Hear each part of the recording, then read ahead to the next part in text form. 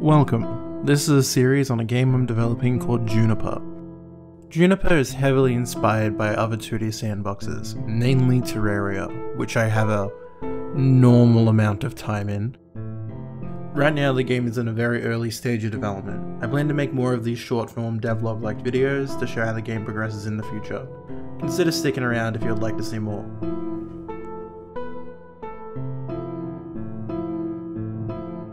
Storing a large world full of tiles would take up a lot of memory, right?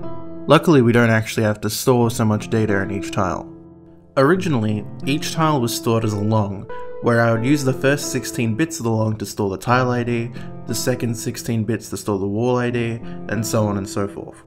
Then I just realized I could use a struct, and not have to do a bunch of weird bitwise operations. So each tile in the world stores an ID. That ID links back to a large array that basically has one instance of each tile. This array stores things like functions, the tile's names, how much health it has when getting mined, etc. I use a similar approach for items and projectiles. A game like this, you gotta render a lot of tiles, right? So how do we do that? Let's start off with doing some math. Our tiles are 8x8 pixels. If we assume a 1080p screen, all we have to do is divide the resolution by 8. Then we half it because the screen is actually made up of 2x2 pixel blocks for each pixel. We times those together and we get over 8,000 tiles. So no way are we going to render that all in a frame. So we don't. First up, we only worry about re-rendering the tiles when the camera actually moves.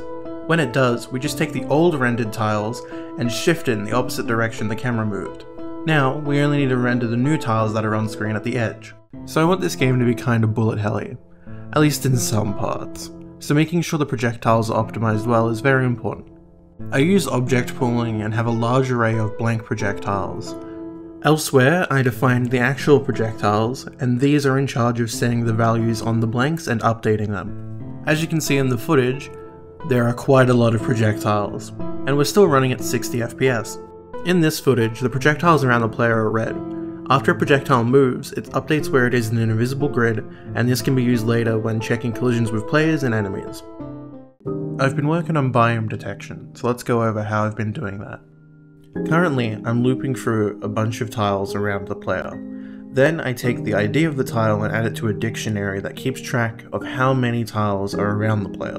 This dictionary is then passed to all the biomes, and they use it to check if the player is in the biome. For example, here's an early version of a biome called the Salt Wastes. The Salt Waste checks for over 500 salt tiles to be nearby. You can see this requirement is met as the background changes. Some biomes won't use this tile lookup. For example, the Caves biome just checks if the player is below a certain point of the world.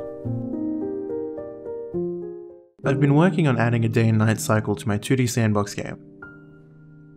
The world basically just stores a timer that is increased once every frame. Once that timer has hit the full length of a day, I modulo it so it goes back to 0. I then use this code, as well as a lookup sprite I made, to determine what color the screen overlay should be. Then, calculating the value of the color, I use that to determine the transparency of the overlay. I also interpolate between the previous sun color and the current one to make the effect smoother. So Juniper is part of a series with one other game called Greenhouse. The only other game I released in the series is called Schism. And while this is in the same universe as Schism, it's not a direct sequel or prequel to anything. In this world, magic is taken from plants and various flora, so that means if you're in an area like a forest, it'll be pretty dense with magic. The actual use of magic varies differently between the 5 main covens of the world. These covens are Petal, Willow, Hypha, Umbel, and Slime, or Chyme or whatever. I'll probably make videos about each coven in the future, but that'll come when I actually implement their unique gameplay into the game. I plan to make all the music for Juniper. In fact, the music you've been hearing in the backgrounds of these shorts is music that I've made. I make all my music in FL Studio, and I'm going to play a few draft versions of a few tracks that might be in the game. If you want to check out more music afterwards, I post non-game related music on a channel called Clam Shandy, which can also be found on Spotify.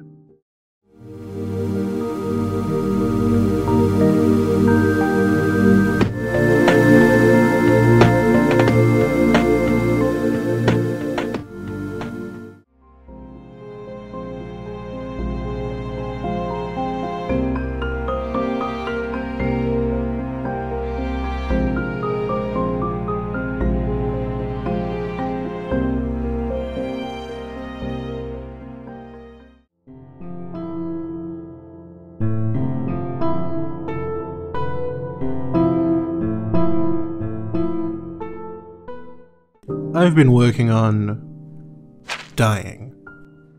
As the game progresses and I start working on actual content, the player's gonna need to die to it.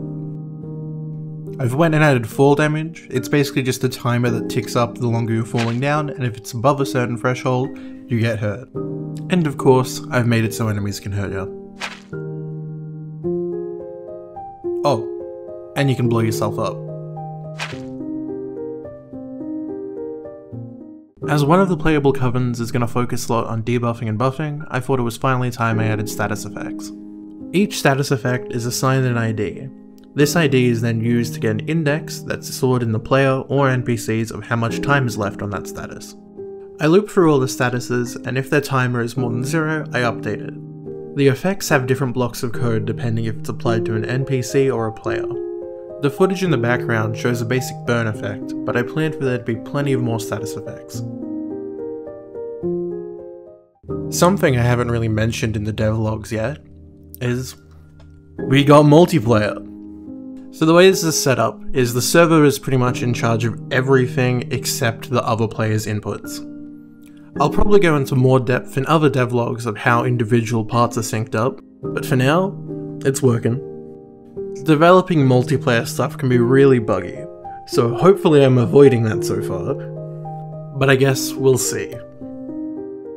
One of the covens is going to focus primarily on familiars or minions as their form of attack. So you know, I should probably add them in. Each player has an array that stores how many of a familiar are spawned. This array is then looped through and counted to see if they have the capacity to spawn another familiar. Each familiar knows which player spawned them as well as the order in which they were spawned. This is used to make sure they're not all overlapping when they're following the player. I hope to show off some more specific familiars soon.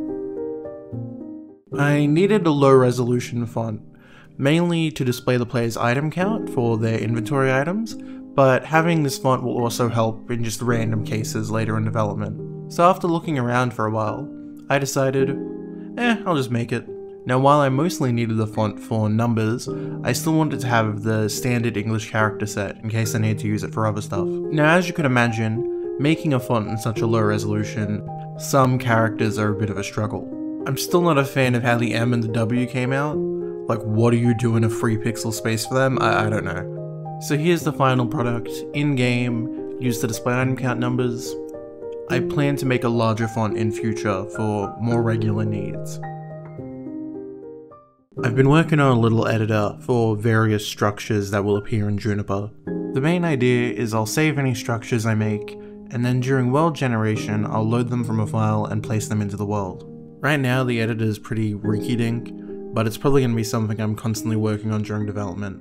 Eventually I want to be able to mark connection points so I can connect multiple structures together to allow for large procedurally generated structures made out of a bunch of small ones.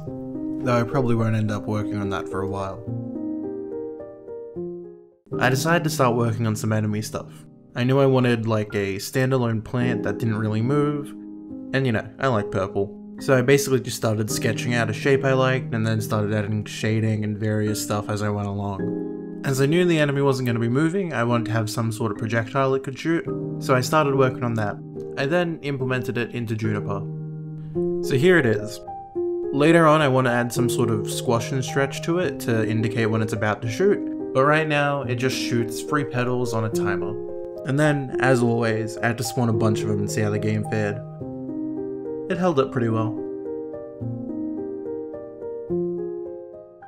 So if you're playing as the petal coven, you're going to have an innate double jump when you start off, so I've been working on adding in a double jumping system. Now that's slightly more complicated than it sounds, because I want there to be multiple double jumps for various items or equipables to give you. So basically, the player has an array of true and false for which double jumps they can use. These balls are then checked, and then if that's true, then the player does the double jump. Any item that wants to add a double jump simply needs to set that ball to true when the player is on the ground. Each double jump has a marked priority as well to decide which order they are used in.